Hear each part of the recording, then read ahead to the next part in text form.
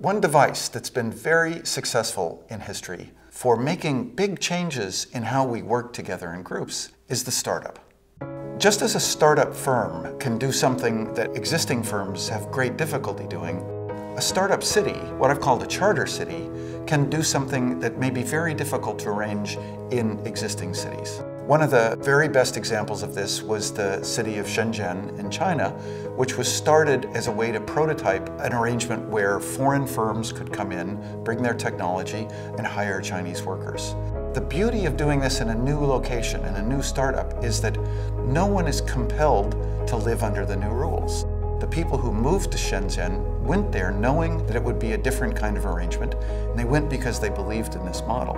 Then when it succeeded, it was copied and led to the adoption of the market model throughout China. What cities show us is that what we've really always known, which is that we need some combination of the freedom of individual choice, of experimentation, the market, incentives, within a framework that makes sure that we don't step on each other's toes, that we respect each other, that we don't cause congestion, we don't pollute, we don't infect each other with diseases. We've always known that we need some rules, some agreements on the framework, and then within that framework we can have freedom.